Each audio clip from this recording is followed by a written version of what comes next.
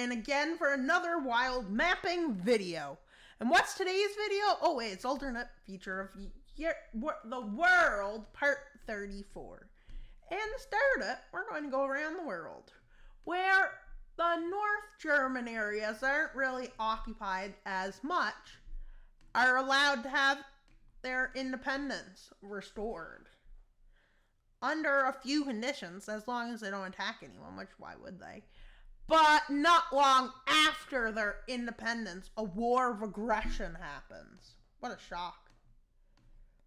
As some Polish forces rise up here. As there's Polish partisans already.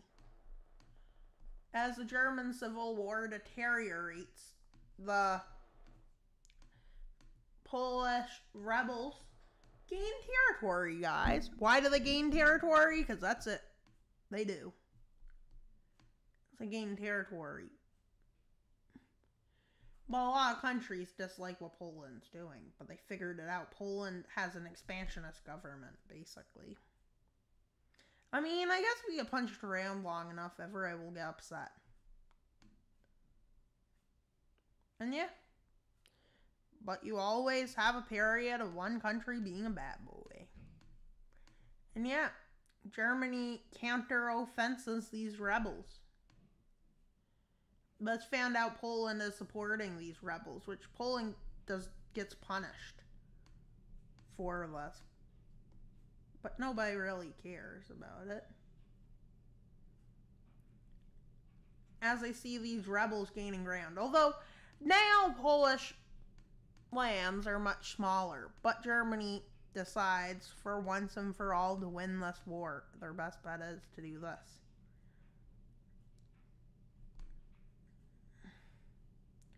They basically say to Poland, these Polish rebels, to stay away. Which this is all they can push them back to. Where there's major Polish populations still. Like here, Polish forces stick around here. And the border. Better reflects ethnicities. But there's still problems, because Germany is still occupied in many areas. But a lot of countries condemn Poland for what they did, but Poland doesn't care, as they are becoming the person of wanting more power. Where can we shift order? There, no, I don't really like that idea. South Africa, no, that's kind of harsh. The New World. Oh yeah, I think I have a good idea for the New World. So suddenly and randomly, all of the Guianas unite together. As if this could happen. Saying there's a lot of border disputes. And Brazil is just chilling. Until bad stuff happens somewhere. I can't really think of where, but let's say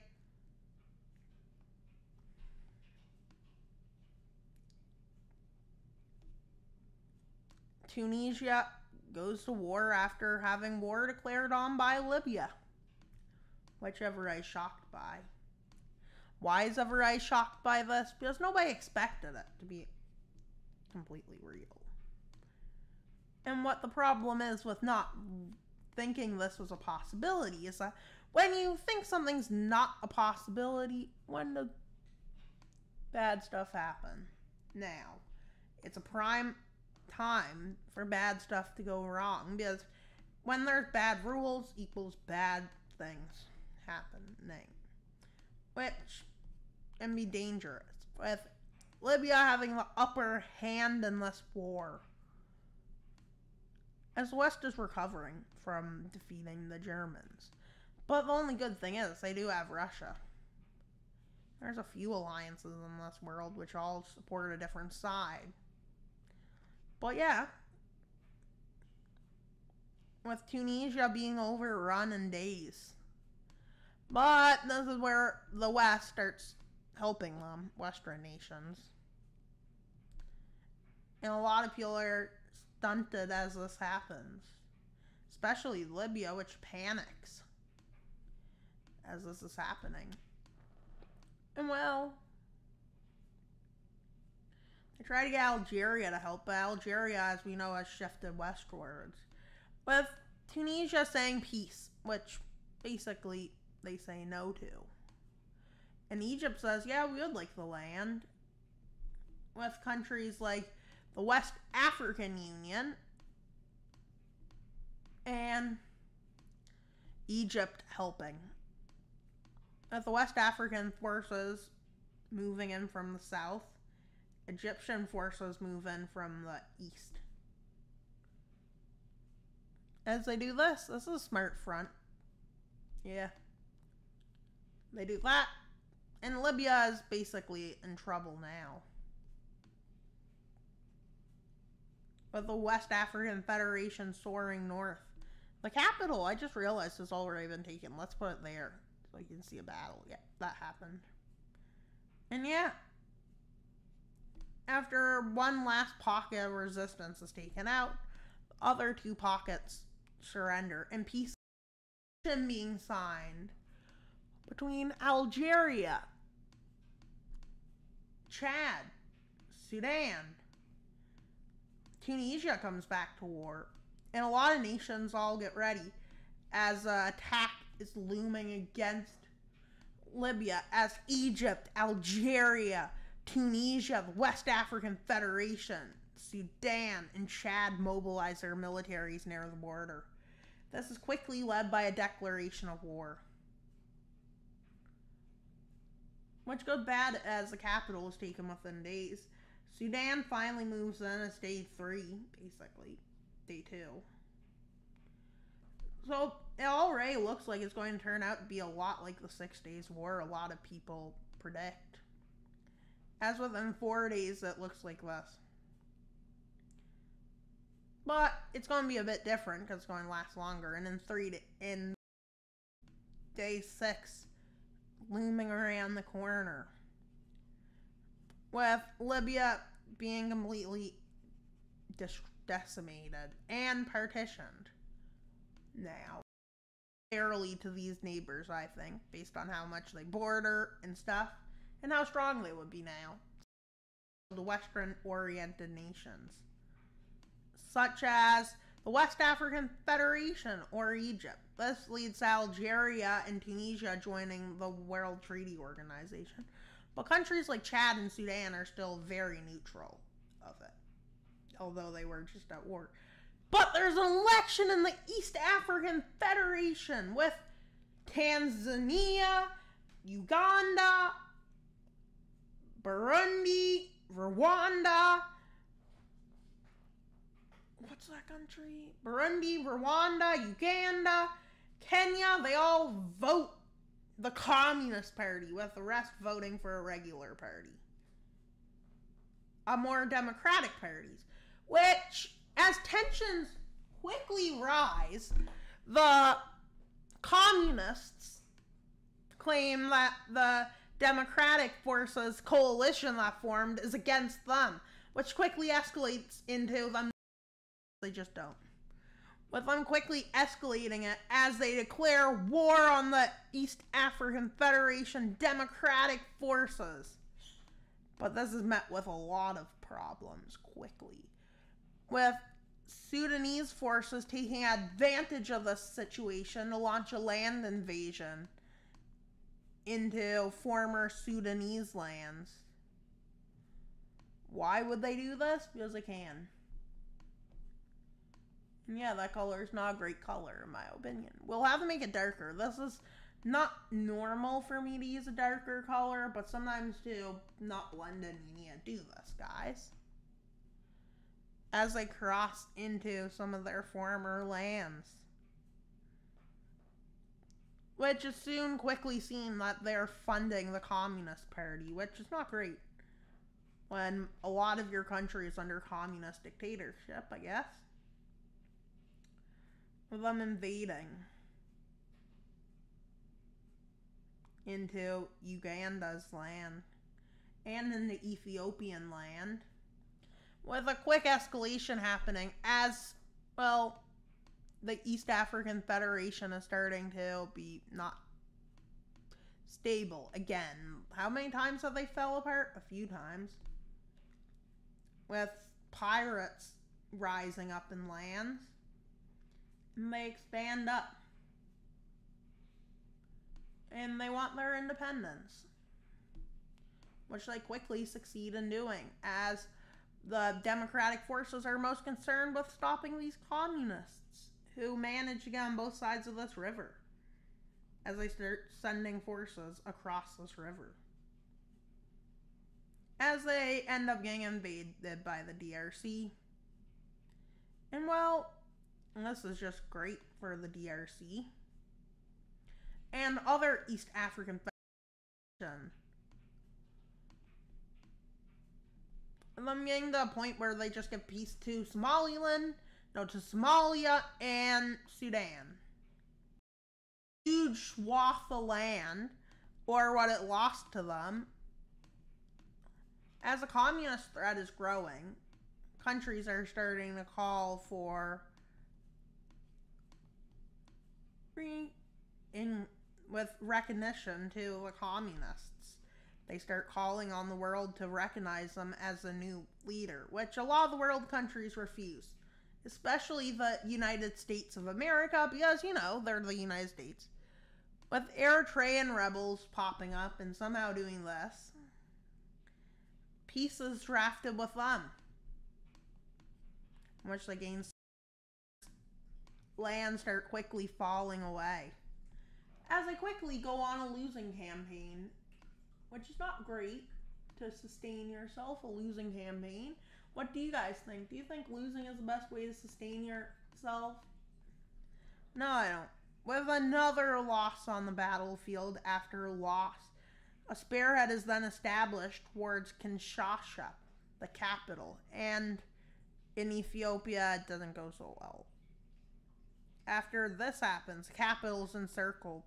A big siege breaks out as nobody gains land. But one big problem happens is where they were planning on making a spearhead, Ethiopia strikes first. Well, the Ethiopian region, and with them all the way back, almost to South Sudan's border.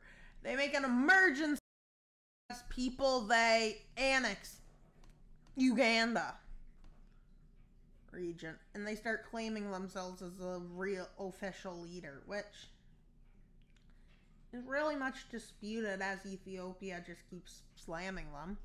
But then as the siege starts to break, as there's a huge risk of them getting encircled for some reason, a lot of forces flee the city, with the spearhead being seen as a failure.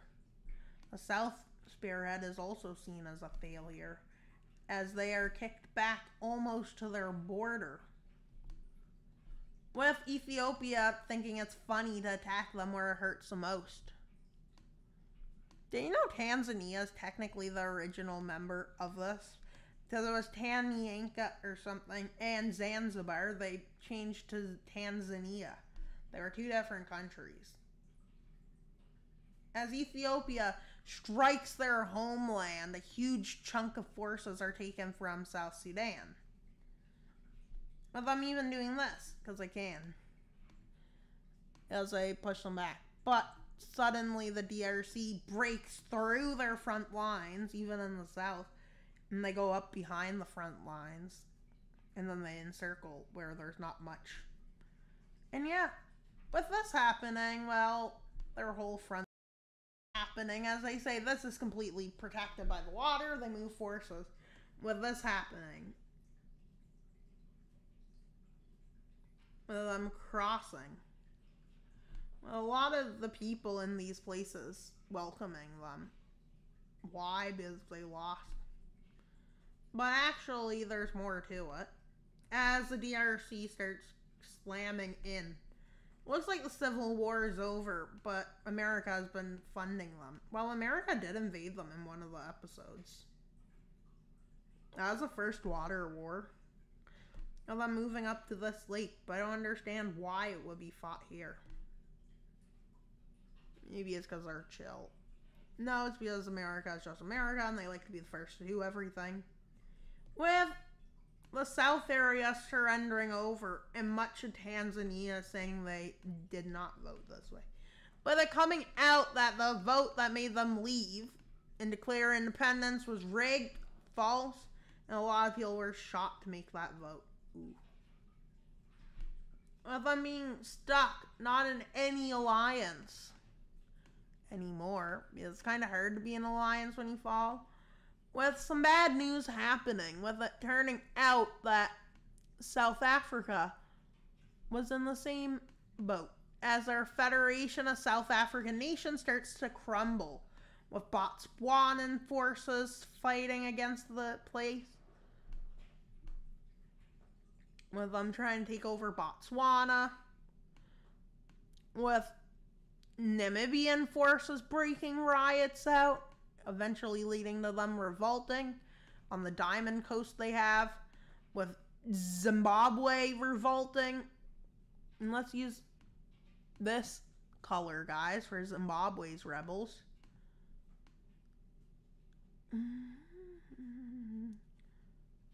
But Mozambique, African Federation, take out Botswanan forces. That's who they attacked first. With a huge fight force capable of many stuff. With them consolidating power over these lands from the Botswanan rebels. But in Namibia, on the other hand, they can't fight them back because the Namibian rebels are stronger somehow. And yeah, basically, you wouldn't see it, but this happens. With Zimbabwe forces successful, South Africa basically is forced and negotiate with Namibia, which this civil war only took like a year. They've probably been fighting for less than 6 months, which is where they go for peace to escape any further embarrassment. Botswana now decides they want to leave. Again, this is just a perfect time because South African forces are exhausted from fighting. But not exhausted enough that they get their full country back. It looks like they'll only get their north back, which is good enough for South Africa, as South Africa declares defeat. They are kicked. They kind of are no longer part as this happened. They lost a lot of allies in these lands because they didn't involve soon enough. But the East African Federation applies again to the World Treaty Organization, with South African Federation also. Somalia is just chilling. Everybody is doing good now. Hopefully they're doing good.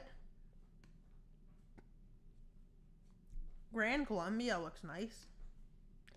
Florida doesn't. Mexico, America's border, bad. Canada's border, chill. Then we have the new German Republic borders. Pretty cool. With them quickly being able to reoccupy these lands. Well, looking like they're knocking Bavaria as Bavaria votes to be alone, with the Rhineland going to continue being occupied. And Baden-Württemberg votes to just rejoin Germany, because it's only really Bavaria who wanted independence. There's a lot of nations like Poland specifically against it. But there are going to be something bad happen in this video that may or may not be great. A dispute being made over South Sudan, which the East African Federation is lucky to be in this alliance, because if they leave the alliance, they're in a bad spot. If they stay, they're in a good spot. So I hope you really enjoyed this video. It might not be as long as normal, but I really hope you guys enjoyed this video and had a nice day today. And if that's true, leave a comment. Any comment. Any comment is welcome, because comments make this channel better. So please like, subscribe, comment. And if you want to get subscribers, that's chill. So just share this video. You go down, there's a button that should say share, and then you text it to your friend, Snapchat it to your friend, whatever you want to do. Facebook it. Do what you want. Just share this video.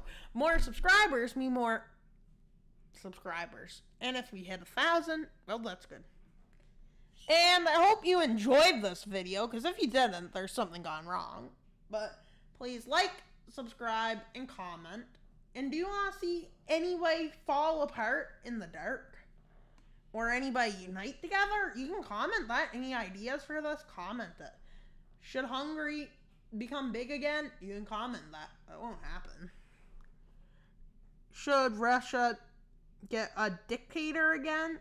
Well, it can happen again. And yeah, that would be cool. So if you can, please hit that subscribe button. Please like and subscribe. That's all for today's video. Wild Mapper is out. Wild Mapper out!